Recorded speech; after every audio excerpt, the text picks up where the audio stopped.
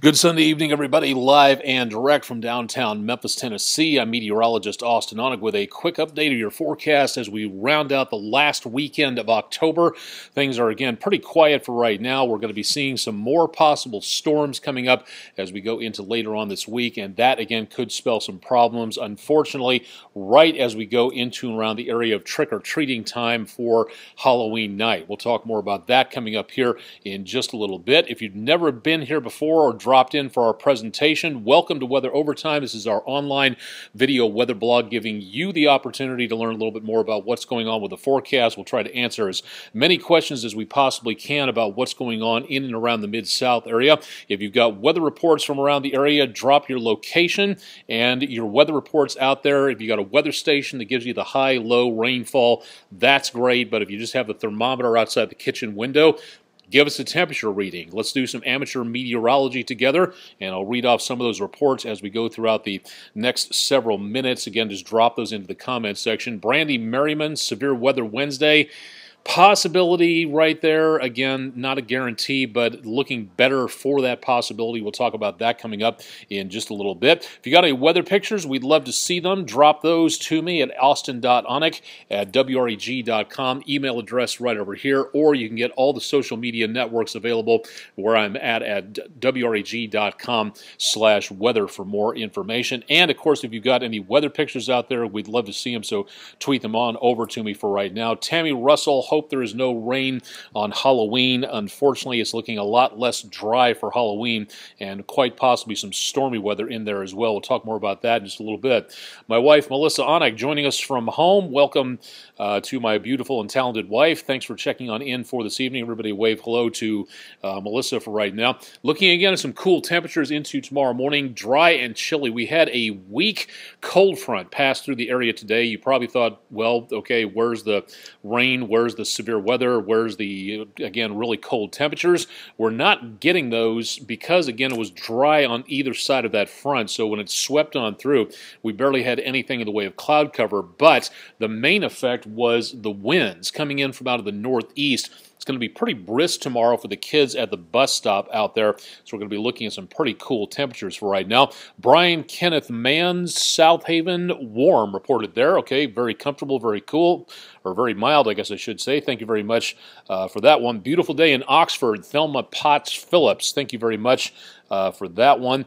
Tony Teal, when I was 3 years old, 1983, it was snowing. If you're talking about Halloween, yeah, we can get some weird weather and stuff like that. I remember a few years ago it was about 85 on Halloween night and pretty humid out there. Wearing the long scarf of the Doctor Who costume was not all that fun out there. High of 79, Drew Richards in Florence, Alabama. Max wind gust of 25. Thank you very much for that weather report right there. Scott Jarvis, Banner, Mississippi. Clear and beautiful tonight. 65, low of 45 tonight. Good weather forecast. Thank you very much. Beautiful and 60 in Covington, Peanut Short. Thank you very much for that. And Vera Davis, glorious day in Batesville, Mississippi. High temperature today, again, about a category above where we should be for this time of the year. 53 degrees, the low temperature for today, just above our normal low of 50 degrees. No rain reported today, still well ahead for the year by over 8 inches. And we're going into November in the next few days, and that typically is our rainiest month of the year for this area of the country. So we could get upwards of 5 inches plus as we go through Thanksgiving and the course of the next several days. We'll keep you updated on that as we go throughout the next few days. The mighty lights across the Mississippi River are lit up for tonight. Again, this is the lights that we saw debut last night on the I-40 bridge. The LED display lit up for this evening. Have a chance to get down there. It happens every hour on the hour from sunset through, I believe, 11 o'clock or midnight or so, and some spectacular effects going on in downtown Memphis because of this. Now, this is not Big River Crossing. That's a little bit farther to the south of that, and that also is lit up at this time. So a beautiful view, clear conditions out there, and a few joggers and walkers out there catching some of the late evening nice breezes out there for the time being. So a beautiful view down on the river on both bridges for tonight, nicely lit up. Storm Tracker 3S radar, Cynthia Stone 76 in Camden today. Scarlet Hill, how's it going to be for Halloween? We'll take a look at that forecast in just a little bit. James Chambers, beautiful in Coldwater. Thanks for checking in there. Newbern, Don Garner, clear and nice. Thank you very much for that one. Steve Buckner, Walking Dead is on. Thanks for letting us know. Don't tell my daughter. She doesn't like spoilers when it comes to watching things early, so thank you very much for informing us of the TV schedule. Raining 11 p.m. in Lawrence, Michigan. Tony Teal, thank you very much for that one. John Mulliken had to cover for you Friday. Weather-wise, thank you very much, Mr. Mulliken, skydiver and organizer extraordinaire at the Pink Palace. Thanks for checking in on that, and thanks for covering for my weather program there. I do appreciate it. Weather station, high of 80 in Oakfield, Tennessee. Danny Wells, thank you very much for that one at this point in time. And as of right now, looking at clear skies across the Mid-South, and the stuff you see around radar, we've ramped up the sensitivity to detect anything out there anywhere across the area. What you're looking at here is, again, just typical amounts of moisture. And again, dust and planes and birds, just stuff like that you can get very close to the radar site. So no rainfall taking place at this time and looking pretty good. Nothing on the way. What's left of that nor'easter making its way out of the picture, heading up into the Canadian Maritimes, and some pretty sloppy weather for the New England area over the course of the last couple of days. Channing Kidd, off topic, anywhere to tell when the next meteor storm will be? Meteor storms, don't really get a chance to predict those specifically. There's possibilities we could see better ones out there. Now, the next meteor shower is the Leonids, and that'll be coming up in early November, if I'm not mistaken. And already some reports, a couple of people posting on my Facebook page about seeing some shooting stars over the last couple of nights, not specifically due to those meteor showers, but again, you can catch stuff like that at almost any time if you look up properly right there. But if we get anything about any meteor storms out there, we'll let you know. Channing Kidd, thank you very much for that question in there. Nice weather in Walnut. Bobby Tatum, thank you very much for that one. And Charlotte Pryor from Clarksdale, Mississippi, thanks for checking in. Temperatures, again, pretty mild, but starting to cool off. We're back in the lower to mid-50s. Winds are starting to slack off a little bit. They were pretty breezy for a while as that cold front came on through. More of this weather on your computer system. All you have to do is go to this website, WREG.com/weather, again, for more information on that. Rest of the evening, again, through about News Channel 3 at 10, we probably are not going to see too much changing at all. And into tomorrow morning, again, nothing really huge when it comes to any changes, but as we said before, it is going to be brisk out there. We will be looking for temperatures by tomorrow morning at the bus stop back in the lower to mid 40s north of Interstate 40 and back to the south. Now, winds coming in tomorrow out of the northeast, so it's going to make things a little bit on the brisk side out there. But warming up nicely into tomorrow as the winds begin to turn back around out of the south, making that complete 360-degree turn. We're going to be seeing the temperatures rise back upwards again as we go into Tuesday, and then the next storm system rolls in, and that's where we start to see more cool temperatures after that. But by tomorrow afternoon, winds coming back out of the southeast. It'll be comfortable. It'll be just above normal tomorrow, lower to mid-70s, so very pleasant across much of the mid-south into tomorrow evening. Wish we could say that's going to be the same way throughout the course of the rest of the next several days, but we'll talk more about that coming up in just a little bit. Fog tomorrow morning should not be a problem. Visibility's 10 miles plus, even 12 miles plus, so very good visibility across the entire Mid-South with very dry air in place. We're just not seeing anything out there in the way of major amounts of fog anytime with not enough moisture on there for right now. Michelle Kaufman, City of New Bern, is doing their trick-or-treating on Tuesday due to the forecast on Halloween. Okay, thank you very much for that one. And again, that's for New Bern, according to what Ms. Kaufman is telling us here. Really have to check around and see what else is going on. In the next few days, you may want to see if there's anything like an indoor trunk or treat situation setting up from local places of worship. That might be your best bet because the forecast, unfortunately, for Halloween is looking a little bit more foul instead of fair. Temperatures for tomorrow, again, lower 70s, a little bit lower than today. Still plenty of sunshine and still a very nice day coming up. Lower 80s possible on Tuesday, so warming back up once again right before our next system sets into the area, and more clouds in advance of our next system by Tuesday evening. Now, a couple of days ago, early on Halloween, back into around Wednesday morning, midday, and lunchtime. We're looking okay, at least cloudy, but no rainfall. Now we've had to push that rainfall back all the way to the time the kids hit the bus stop, lunchtime, picking up the kids from school, and unfortunately for trick-or-treating on Wednesday night. Could be that possibility of getting, again, some more rainfall in there, and again, the potential of maybe some storms. National Weather Service also saying that some of these out there could be on the strong to borderline severe side. So once again, trick-or-treating in parts of the Mid-South could be done during a stormy period, again, or at least that'll be taking place during a stormy period. May have to rethink the trick-or-treating thing. And again, if you know any indoor activities going on, that would probably be your safest bet out there for right now. And again, much across the area, this is where we're going to be seeing the potential for the heaviest amount of rainfall, and that's going to go right on into Thursday, to where we're seeing some pretty good amounts of coverage on that, especially early Thursday. Notice the difference in temperatures going from the mid-70s on Wednesday, first day of November, back in the upper 50s for highs, 60s and 50s throughout the next few days, a few lingering showers into the next weekend, the first full weekend of November of 2018 as well. Dina Joe Fleddy, get out and vote. Yes, very good sentiments on that, and you should never let the weather be an excuse for not voting. If you're a citizen, you're registered to vote, and you can cast your ballot, get out and cast your vote on this upcoming Tuesday. Next, again, that's where Election Day is coming on through. Weather should be great. We did have to have some showers in the forecast earlier. We've taken those out for now, so it shouldn't be that much of a problem. Again, never let the weather be an excuse for not voting. Get out and cast your ballot. If you have not done so already for early voting, my wife and I already went to the Agri Center and cast our ballots about a week or so ago, so a good opportunity to get that done ahead of time if you can do it there. But once again, voting in the Mid-South coming up on Election Day, Tuesday next, looks pretty good for right now, so definitely some good news on that. Scott Jarvis, thank you very much for the compliment. Do appreciate that very much so on there. See, feeling 50 below zero this past Friday night, to wearing tank tops in Tupelo, Mississippi, Rossier Harris Rudd.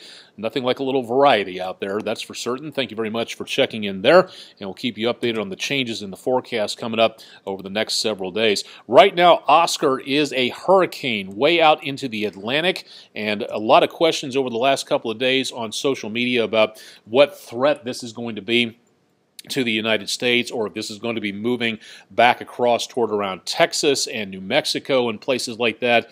Not even close to this point in time. Memphis in the Mid-South over here. Oscar is several hundred miles away out into the Atlantic. It's been kind of wandering its way around, generally heading back to the west. But in the next couple of days, the storm is going to be moving just far enough north for the jet stream to pick this thing up and kick it out into the North Atlantic, and that's going to lose a lot of its power very quickly. So maybe becoming a Category 2 hurricane by about late Tuesday morning, early on Wednesday, somewhere in there, but then the colder waters start to take over, and then it just becomes a post-tropical depression. So this is no threat to the United States, and as of right now, we've got about a month and a week before we're done with tropical storm season out there. Want to let everybody know about this, switching from weather to science and astronomy out there. The Memphis Astronomical Society, they hold a free meeting at the Christian Brothers University. It's their monthly meeting.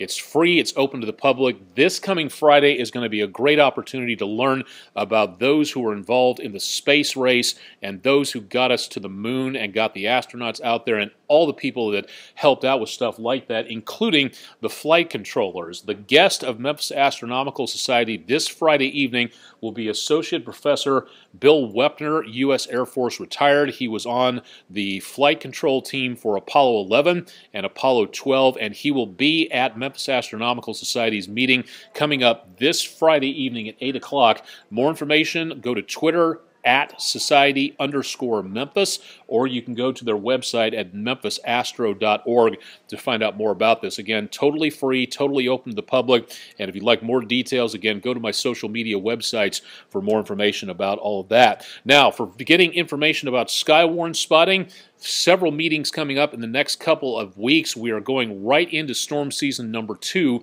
for this area of the country. Late October through about mid-December, this is where we can get some pretty nasty storms coming through here. So if you'd like to know more about what to do beforehand, how to get ready for these storms, and what to look for when these storms start coming around, this is where you want to be. Paragould, Arkansas, coming up this Tuesday at 6:30 p.m. at Arkansas Methodist Medical Center. That'll be at 6:30 p.m. in Paragould, Arkansas. There'll be a couple more meetings coming up, and this will do it for the rest of the season. The next one after that will be coming up this Thursday, November the 1st, in Jackson, Tennessee. If you live in and around that area of Madison County or close by, this will be a good opportunity to learn about severe weather at the EOC 239 Grady Montgomery Drive in Jackson, Tennessee. And the National Weather Service has scheduled one more meeting for Shelby County and Memphis. Did not have this on the books until a few days ago. Now, you do have to register for this. Registration is required. It's not anything like a government census. You don't have to pay money for it. It's completely and totally free. The reason you have to register for it is to make certain that the National Weather Service has enough seats for everybody at the Emergency Operations Center on Mullen Station Road. This will be coming up next week, Thursday, November 8th at 6:30 p.m. So if you'd like to attend and would like to sign up for that, the link is available at weather.gov/MEG, or just go to weather.gov, click on the map for the Mid-South area, and you'll see the headline for Skywarn, and you can sign up there. These meetings last about an hour, hour and a half. They are totally free. Great opportunity to learn more. If you can't attend the meetings, they are available online from the University Center for Atmospheric Research, and then you can show up and take the meetings in person when you're able to do so. So they're available out there if you'd like to take a look around, again, for stuff like that. So again, good opportunity to get ready for severe weather right now in and around the Mid-South. All right, one more excuse me, check of the forecast coming up as we go into the school day tomorrow. Temperatures will be chilly starting off, so bus stop will need a jacket. Won't need it too much on the way home. Temperatures in the lower 70s, and will not need anything in the way of an umbrella for tomorrow. Good news on that. More of my forecast throughout the rest of the weekend on Country 92.5 and Oldies 102.3 on the East Arkansas Broadcast Network stations. And, of course, you can join me with Bob and Josh on Talkback Live, AM 730, Monday through Friday, from 8 to 10 a.m. I'll have your complete forecast for you there as well. Sports chat extraordinaire from across the Mid-South. Can't listen to them on AM 730. Dial them up online at talkbacklivenetwork.org for more information and some great sports chat, current events, all kinds of other stuff going on around portions of the Mid-South area.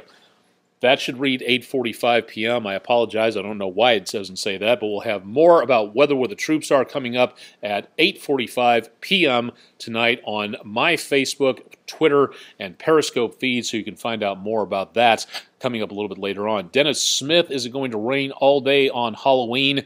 Yes, it looks like it is going to be a pretty soggy one for the Halloween period of time out there, so not much good news, unfortunately, where that is concerned anytime there. If you'd like to get more weather information, again, we'll have more details available, all available here at WREG.com/weather for our complete forecast. We are on time for tonight, so again, we'll have more details about the updates about the forecast coming up on News Channel 3 at 10 for later on this evening. I'll have a complete update of your forecast there. And, of course, Todd Demers will have more on your forecast coming up bright and early tomorrow morning. That'll be on Daybreak, and that starts at 4:30 Monday morning, so stay tuned for more on that. And, of course, I'll have more on your forecast coming up in about 90 minutes on News Channel 3 at 10, so stick around for more there. Questions, concerns, ideas, comments, complaints if you absolutely have to, but some of you have to. So again, Austen.Onek at WREG.com, and give you an idea as to what we can do to make this your weather blog so you can keep coming back and watching what goes on. And we'd love to know more about what you think about this, so give us suggestions. If you got them, I'll run them up to the flagpole to my supervisors and see what they want to do about it and get more ideas for more updates on this. We'd love to hear from you, so drop me a line and give me an idea. Live and direct from downtown Memphis, Tennessee on Sunday evening, I'm meteorologist Austen Onek. Stay tuned for more coming up with News Channel 3 on air and online right on into next week.